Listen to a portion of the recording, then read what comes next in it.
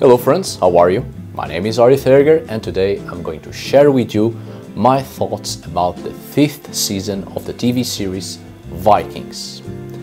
Only now have I started to watch the show, and on the previous video I've already shared with you my thoughts about it and comparing the fictional characters with historical people, the historical events, the cultural mistakes, but also good aspects on the portrayal of medieval Scandinavia that the producers were careful enough to include. All in all, I had a very positive idea about the show, but this was before I started watching the 5th season, which completely changed my opinion about the show. So before we start, this video will contain spoilers, obviously, so if you don't want me to ruin the show for you, come back later. You have been warned, so let's get started. Alright, so before I start criticizing, I just want to tell you that even though there are clear mistakes on clothing, weaponry, historical events and such, I think it's a good show because it makes people want to know more about the Vikings and research about it, but at the same time, in some aspects, we are still being fed with a typical wrong portrayal of the Vikings, which isn't good. Reinforcing the 19th century romanticized portrayal of the Vikings is just continue to give life to the wrong ideas we have about medieval Scandinavia, and we can't seem to get away from it. Well, in the 4th season, Ragnar Lothbrok died, and now it seems the producers of the show are running out of material, so they are picking up the same theatrical inventions of Hollywood, and what seemed to be a show that was finally helping to spread a more accurate portrayal of the Vikings, it's now completely running away from it and going back to the same rubbish. Let's start with Ivar the Boneless. The 5th season begins with Ragnar's sons invading England. Ivar the Boneless was in fact one of the main commanders of the Viking invasions in England, until moving to Ireland and completely disappearing from the historical documentation. Poof, he's gone. And this kind of gap in history gives the producers of the show freedom to explore the characters. Ivar is in a sort of crusade against Christians. He's portrayed as a religious fanatic, and he has his own agenda, a personal delight in killing Christians and torturing them. Well, this doesn't make much sense, especially during the Viking Age. Vikings didn't want to spread their religion, and they had nothing against other people's religions. In fact, they welcomed new religions in their culture. I've said this before, there were as many Christian Vikings as there were pagans. There was a huge amount of Viking Age Scandinavians who were both at once. Adding yet another god into their pantheon was just beneficial. The religious conflicts in Viking Age Scandinavia existed, but they weren't about religion, they were about politics. The Vikings were not like Christians and Muslims wanting to spread their religion and making their holy war. Obviously there was a great amount of politics involved to increase power, but for both Christians and Muslims, religion was the main tool to gather followers and armies. It was the main initiative for people to join the cause and go fight against heathens and infidels. The Vikings did not use religion to motivate their warriors to go on raiding. What motivated Vikings was the loot, pillaging, adventure, trading, lands to farm, increasing property. Everything was highly political, not religious. So the portrayal of Ivar being a religious fanatic on a crusade against Christians is just silly. But mind that I'm talking about raiding, not war. War was another matter. When Scandinavians fought each other and against others, religion was most certainly used, especially when Scandinavian peoples absorbed religious traditions from Central European Germanic cultures.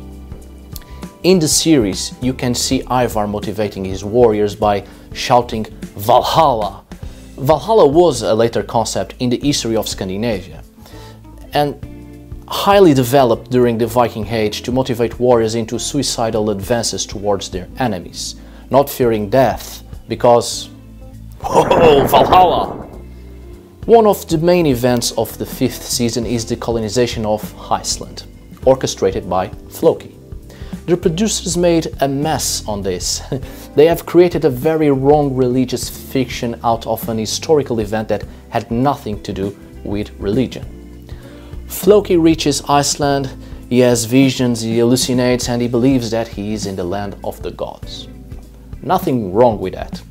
I'm sure the first settlers felt that Iceland was a real magical place because the landscape is indeed out of the ordinary. But Floki wants to share the place with those who believe in the true gods. On this point, to the Vikings, there were no true gods, there were just gods. They were aware of the Christian God, the God of Islam, they were aware of Judaism, Hinduism, even Buddhism. They were very much aware of the Celtic gods because most of Scandinavian slaves were Celts and a lot of the Celtic culture was absorbed by Scandinavians. So there wasn't this idea of the Norse gods being the true gods, because the Norse adopted everybody else's gods. And Floki wants to create a new community, a place for true believers, a working colony of believers in the true faith. And he's a sort of holy man, a messiah, taking the chosen ones to the promised land. This sounds a lot like a biblical story. The first Icelanders were Norwegian exiles, nobility escaping the new political and religious power of Norway, going to Iceland with their slaves so they could be free from political and religious persecution.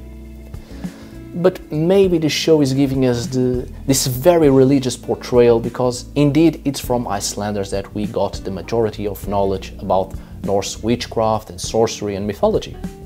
Iceland really was the stage of so much sorcery, people sending and receiving curses, battles against sorcerers and black magicians, a bloody mess. There was even a part of Iceland which was notoriously known to be the birthplace of most sorcerers of black magic, the northwest part of Iceland. So maybe that's why the producers wanted to give this religious component to the colonization of Iceland. But one thing they got right, Floki's Icelandic community starts to lose control, the people are unsatisfied, riots occur, they start killing each other and burning and destroying the community. Yeah, this aspect they got right. The history of Iceland was written with blood, so to speak. Just read the Icelandic sagas. Everyone has some grudge on a neighbor, blood feuds, lots of curses and sorcery involved, people killing their neighbors' cattle and killing each other. A lot of violence is involved in the history of Iceland. And well, speaking of Iceland, we see Floki's community building a temple to Thor, with rituals involved, etc. And throughout the 5th season, we see other ceremonies and rituals. Well, the ritualistic and religious scenes are somewhat theatrical and forced. They portray the priests as grotesque figures with weird clothes, faces painted, but we have no information about this aspect. Honestly, it's just silly, going back to the same romanticized ideas of the 19th century, portraying the Norse as barbaric, strange creatures, blood-sucking, mindless freaks. Speaking of religion, in the previous season we have the monk Athelstan, and now in the 5th season we have the Bishop Edmund. Both symbolize the introduction of the Christian faith in medieval Scandinavia. But the conversion process of the Norse was not that catastrophic and drastic as many think. On the contrary, it was rather slow and tolerant. Bishop Edmund is a complete Christian fanatic. His goal is to kill all heathens, rid the world of pagans, a bloodthirsty Catholic with the same quest as Ivar the Boneless, but wanting to wipe out all pagans.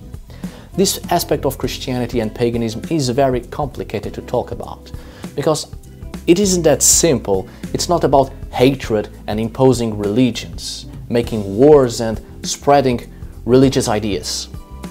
At this historical time of the series, the contact the Norse had with Christians was still rare and sporadic, often made by Vikings who traveled to the European continent.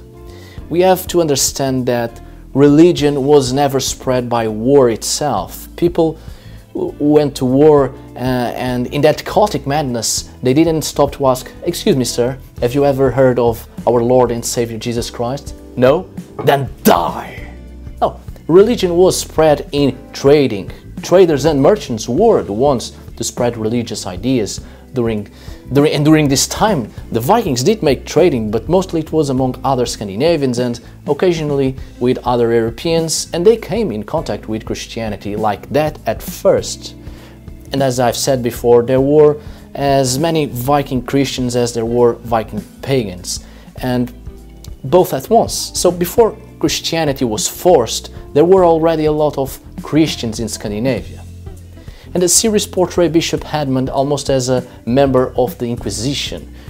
For instance, in Sweden during the 15th and the 16th centuries, there were inquisitorial proceedings against Odin's cults.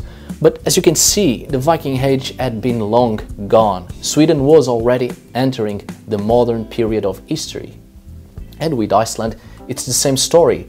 Pagans and Christians coexisting in a relative peace, but both religious ideas gave birth to a very unique type of witchcraft, a mixture between the Christian and the pagan, well, until of course Protestantism was introduced in Iceland during the 16th century, and then it was a bloody mess and a great persecution on pagans, witch trials and such. The first to be converted were the Danes, which then made a lot of political pressure to the Swedish and Norwegian kingdoms to do the same. But Catholicism was something for kings and nobles and great urban centers. In the interior and further north, especially in rural areas, it took many centuries before Christianity took root. In the previous seasons, I was glad to see, for instance, the foundation of the Duchy of Normandy by the character Rollo. This was turning away from the general idea people have of the Vikings as being the bloodthirsty brutes only interested in war. They were much more concerned with farming, having lands to farm, property, trading and other activities. But here we go again to the same violence.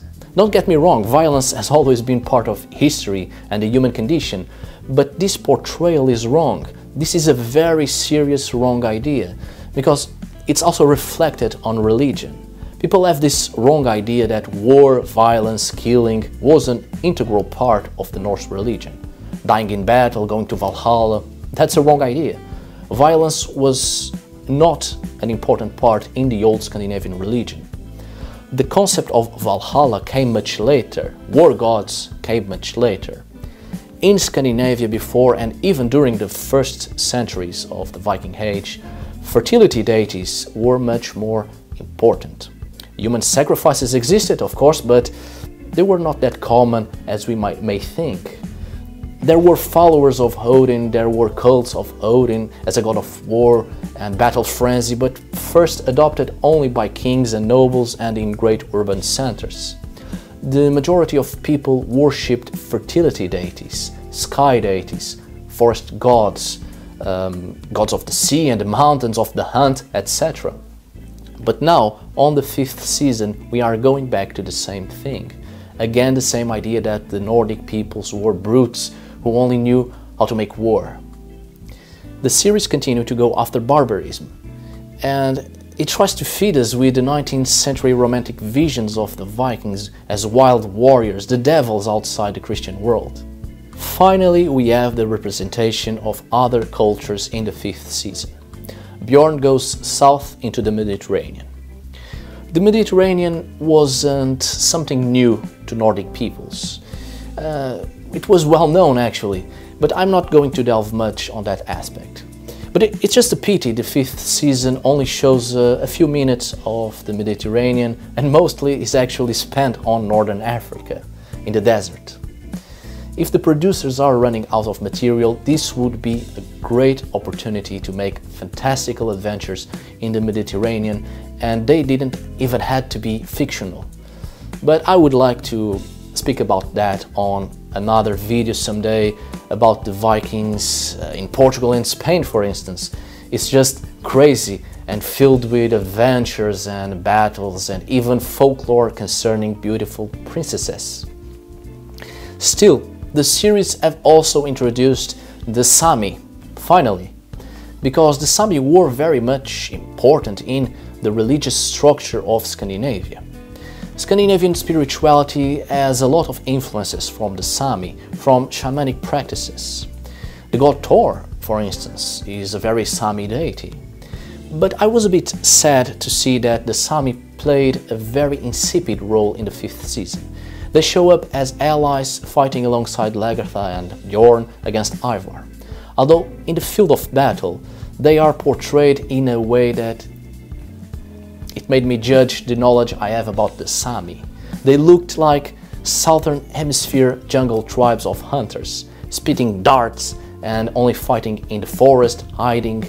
Lagertha even says that our entire army must fight near a forest because that's where the Sami are most useful. That's their thing, fighting in the forest, hiding in bushes. I was honestly confused. The Sami are people of the mountains and the tundra. They are reindeer herders and they live in the open, rarely in the forest at all. They hunt in the open, they fish in the frozen seas. They have a very Arctic type of life combined with pastoralism. If they wanted to put warriors that fight in the forest, maybe they should have chosen Finns. Those were natural forest dwellers and swamps and lakes, very used to hunt with bow and arrow in the forest. I don't know, at this point I was just confused. Alright, after criticizing the 5th season of the TV series Vikings, I absolutely recommend you to watch it anyway, because it's cool and it's always fun to watch people being brutally murdered and hacking each other to pieces while you are wrapped in a blanket with your loved one. Quite romantic. So, thank you so much for watching. Well, see you on the next video and as always, tack för idag.